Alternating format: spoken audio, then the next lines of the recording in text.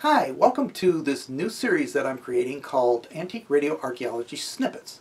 Now what snippets are going to be are these 10 to 15 minute videos where I'm going to pull little bits and pieces out of videos I've already recorded. I'm going to create some new ones. Basically what they're going to be is tiny pieces of the restoration process.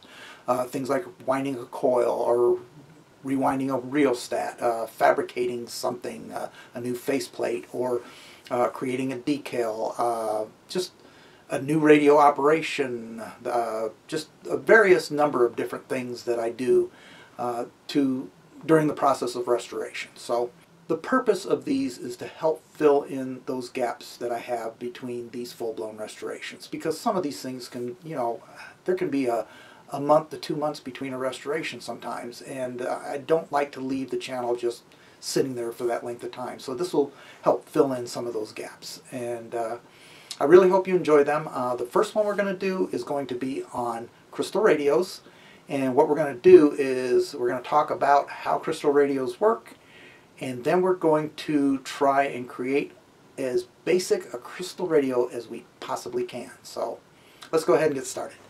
Now, a while ago I did a restoration on a homebrew radio, and I showed you this little microphone that I picked up, which is nothing but more than a microphone that ties into a tube that allows you to hear yourself talk over the radio. It's kind of a toy more than anything else. Well, along with this mic, it had this little pamphlet in it, and this pamphlet is a little price list of parts that you can buy from Fillmore. And this diagram shows you how you can make a little crystal radio with just a detector. Of course, you got to have headphones, a antenna, and of course some kind of ground. But basically, it's a one-component crystal radio. So I decided to go ahead and try that out, and we're going to go ahead and replay that portion of the video where I go outside and test it. And then we're going to come in and do a little more testing with it, just to kind of expand on what we did in that first video. So before we do that, let's go ahead and talk a little bit about how crystal radios work.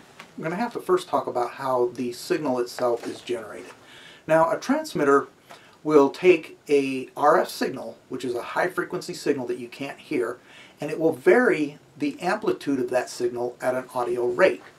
Now, when it does that, you're going to see real wide areas of that signal and not so wide areas of that signal being generated in what they call a modulation envelope. Well, what that's doing is it's replicating the audio that is being put into it. Now, that modulated audio is what goes out the antenna of the transmitter. Now, once it leaves the transmitter, it hits the receive antenna, and what's going to happen there is that received signal is going to go into your radio components. Now, if all you have hooked up is a headset, what's going to happen is, if you notice on the modulation envelope itself, you have a positive side and a negative side. There's a center line that runs all the way down that. Anything below that center line is basically 0 and below. So it creates an inverted audio signal. It also creates a positive audio signal. So if you really look at it, the outer edges of that modulation envelope is your audio. If you put a set of headsets on there, what's going to happen is you're going to hear nothing, because the two signals are going to cancel each other out. So what you need in order to receive a radio signal is what they call a detector. And that detector can be in the form of a crystal. And what this crystal does is it basically only allows the positive side of that modulation envelope to go through it. The negative side is basically rejected. So once that happens, if you put a set of headphones on there, theoretically you should be able to hear that audio. Now, you're going to have RF mixed all in it, but you can't hear RF, so it's really not going to affect things that much. You're not going to have that great of fidelity, but you're probably going to have all kinds of other garbage there to listen to, but you'll be able to hear that signal.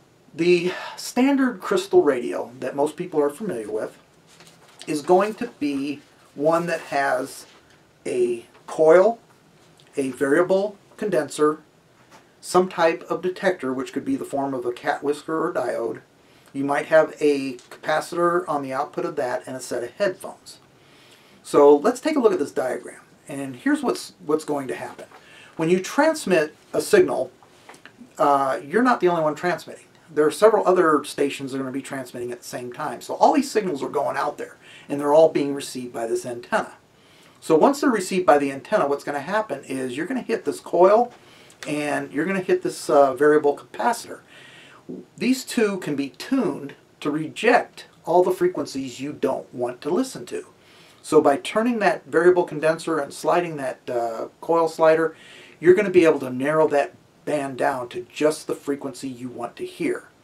So once it gets past that variable capacitor, you're just going to have one modulated signal.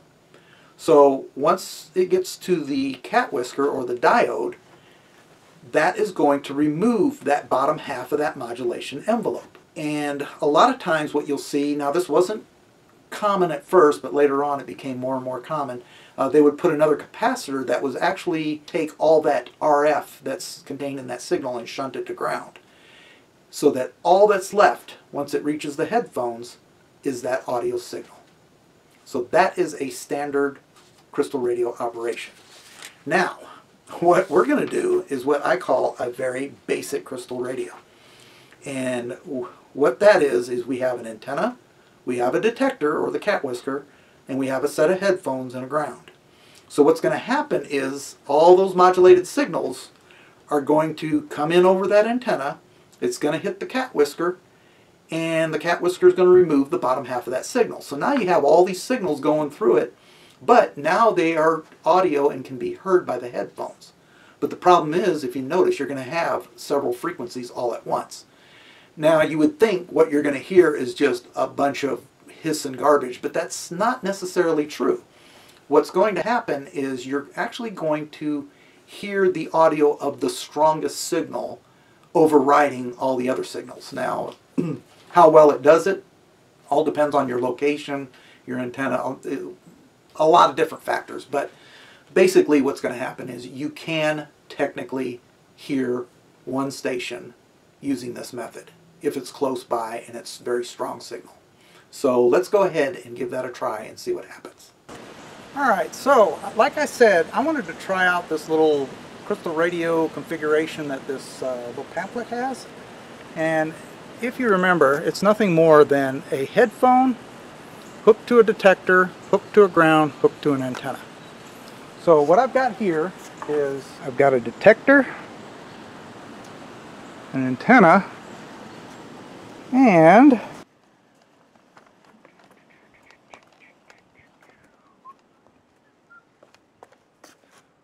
I've got a ground connection.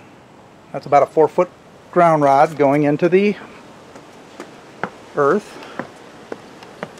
And I've tied my headphone to the ground, the other side of it to the detector. It's looping through that antenna. It's coming back out of the antenna, and I've hooked the other end of the antenna ground to that ground as well. So my antenna is grounded, and I have to admit I did go ahead and tune this, and it took me forever to get the right spot on this crystal, so I'm not going to go ahead and do that again, but it is playing right now. I'm picking up a local station. Okay, so what I've got is an inductive amplifier right here, and what that'll do is it'll allow you to hear what I'm hearing.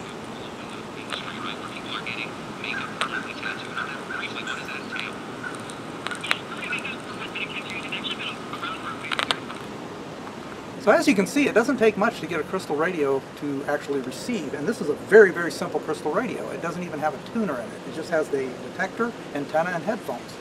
Now, if I had a long wire antenna that's cut for different frequencies, I could obviously pick up other stations. What I do know I'm picking up is a local station that has an antenna that's only probably about 5 miles away from here, and it's a very strong signal. But I just wanted to show you that this does work. I have the same setup inside now. And the reason why I did this is because my strongest radio station is actually my in-home radio station when I'm inside this room. Now, unfortunately, there's a lot of lights and everything, so if I try to use the inductor, you can't hear anything. So what I did was, I've got this powered speaker right here. Now, I can hear it in the headphones. Right now, I can hear my radio station just fine. Now, if I take the powered speaker, which it's hooked from this cable here I've got my ground hooked over here, and this is my positive lead.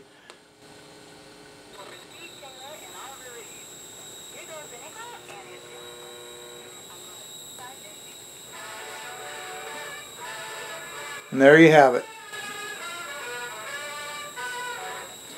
Now, this antenna here actually has a built-in capacitor. And what happens is, if I come over here and turn this capacitor, nothing happens. Because it's switched out of circuit. And that's typically the way I use this antenna. Now, if I want to use that tuning capacitor, it's a 300 picofarad variable capacitor. All I have to do is switch that switch over here. And now that's in.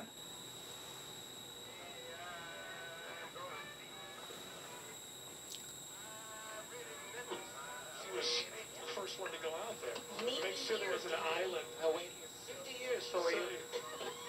Because Elvis was doing before she was born. And so now I can receive the radio station that's outside the room.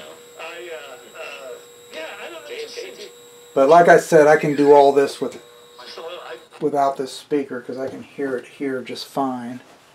Now, one of the things you may notice.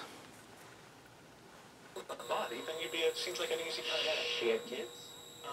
Well, I mean, she had cousins. I mean, you get the little DNA marker. Come on, Tim, she had some kin. Come on. If you listen real close, you can hear some bleed over between the stations. Doug Turnbull says there's a red alert on 285 North. So, yeah, you would need some additional circuitry to really get the selector going on that. So, interesting little setup here. But like I said, it does work. Now, I'm going to show you one more thing before I go. Okay, so what I did is took this thing off. Here's a diode, just a regular diode.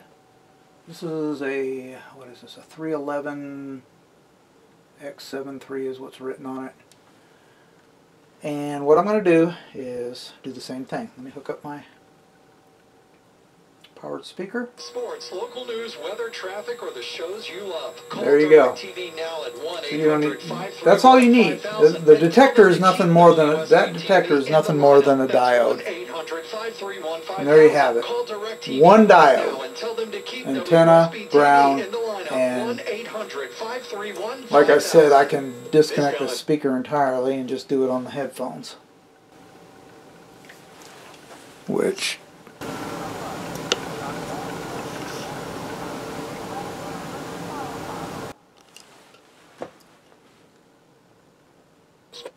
Gifts of love since 1985.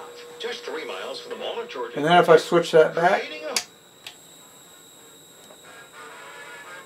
there you go.